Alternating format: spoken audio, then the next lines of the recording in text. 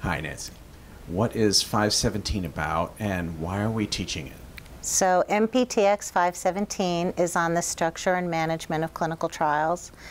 Clinical trials is one of the most expensive and time-consuming portions of developing a drug or a biologic, or for that matter, a medical device.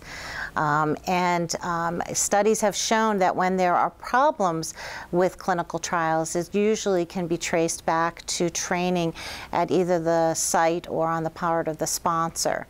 And at USC, we pride ourselves on having a clinical trials course that addresses both of those areas, the site perspective and the sponsor perspective, and looks at the regulations and the guidance available on clinical trials, the ethical issues involved in it, as well as some of the more practical aspects around documentation and project management.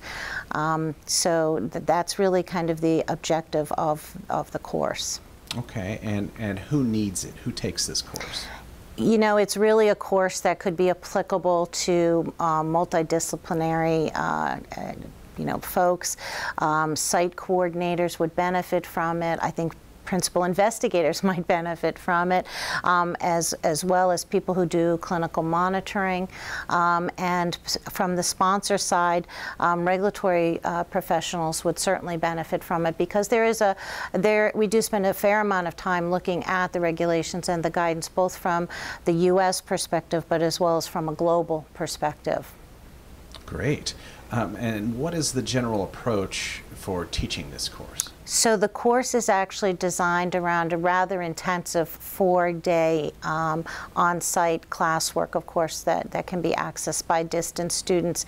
And there's a fair amount of pre-work that's required in the form of readings and corresponding assignments that go along with them. There are exams, and there is a final exam that is actually a take-home research paper that students are expected to do on a topic that's relative to the area of clinical trials, but also something that would pertain to their particular area of interest. Okay. Anything else you'd like to add? I think it's important for students to come prepared and know that they're going to work. Again, those 4 days are pretty intensive.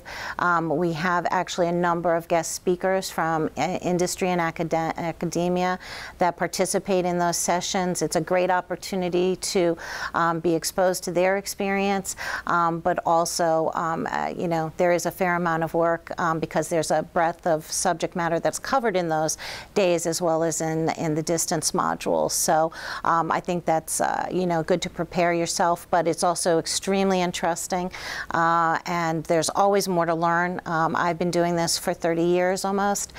Still learning stuff. The health authorities are still changing the rules on us sometimes.